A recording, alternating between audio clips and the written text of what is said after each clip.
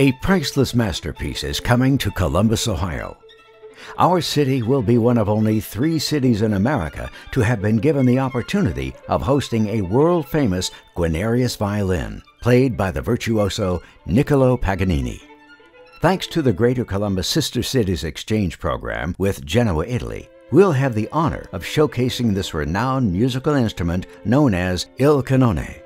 At 8 p.m. on the evening of Wednesday, May 15th, Columbus Symphony concertmaster Joanna Frankel will perform with the 276-year-old Il Cannone violin. This magnificent instrument will also be on display at the Columbus Museum of Art from May 11th through May 19th and open for public view. Built by Bartolomeo Giuseppe Guarneri in the 18th century, this violin is known for its powerful tone and was owned by Genoa's Niccolo Paganini. Paganini is recognized as one of the finest violinists who ever lived, known for his incredible flexibility and ferocious devil-like playing. Paganini's seemingly unnatural ability was a result of Marfan's syndrome, a rare disease of the connective tissue that can prevent the body from developing correctly. But the disease, in some respects, turned out to be a gift, enabling his exceptionally long fingers to play 3 octaves across 4 strings in a handspan, an extraordinary feat, even by today's standards. Paganini was born in 1782 in Genoa, Italy. His strict father forced him to practice from morning until night, sometimes 15 hours a day, withholding food and water if his practice fell short of his exacting standards. By the age of 8, he was performing in public, and at 13 he was sent away to a conservatory where his teachers confessed they had nothing to offer the prodigy. As a young man, he had a difficult time managing his unusual musical gift and the wealth and fame that came with it. During his career, Paganini traveled throughout Europe, playing in Vienna, London, and Scotland, finally ending in Paris. His soulful playing often brought audiences to tears, yet he could also perform with such force and velocity that one listener became half-crazed, claiming that he had seen the devil alongside Paganini. At age 52, Paganini returned to Genoa and devoted much of his time to perfecting his technique and working on more than 200 musical compositions for the violin and orchestra, guitar, and mandolin. But if the devil was in his music, it also appeared in his life.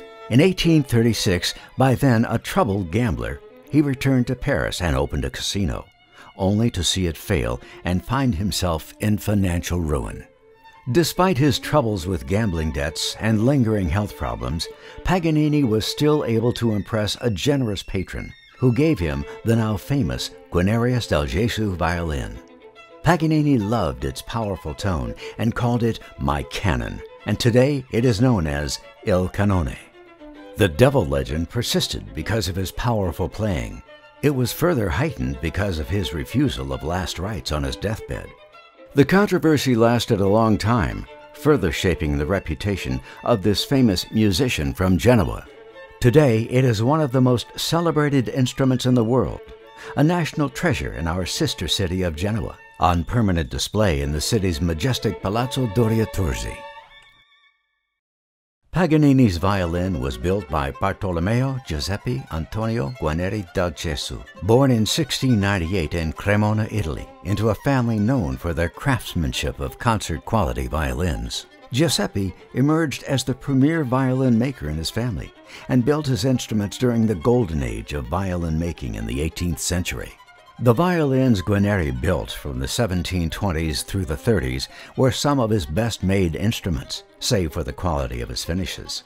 At the time, his major competitor was Antonio Stradivari, a more business-savvy maker with access to finer woods. Guarneri worked hastily. His violins had slight imperfections on the scroll, and he experimented with F-holes that were somewhat elongated and irregular. Unable to afford some of the same materials as his competitors, he crafted most of his instruments from wood taken from old barns and other old structures. His spruce tops were typically thicker than the Strads, thus creating a darker, more powerful musical tone. In 1743, Guarneri built Il Cannone. Resplendent with its imperfections and irregularities, it became Paganini's favorite violin, and today one of the most renowned instruments in the world.